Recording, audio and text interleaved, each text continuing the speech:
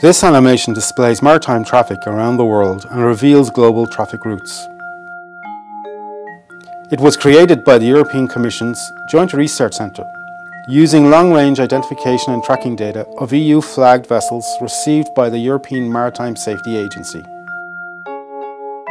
Using its Blue Hub technology, the JRC produced this animation covering a period of 1 month. The ship positions are refreshed every 6 hours and reconstructed every hour. It is the first time that LRIT data are being used to characterize global ship traffic. This has many useful applications. For example, using the route patterns extracted from the data, we can predict where a vessel will be up to a few days in advance.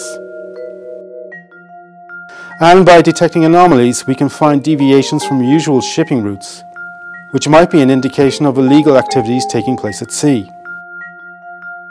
This research contributes to a better understanding of what is happening at sea and is fundamental for improving maritime safety and security.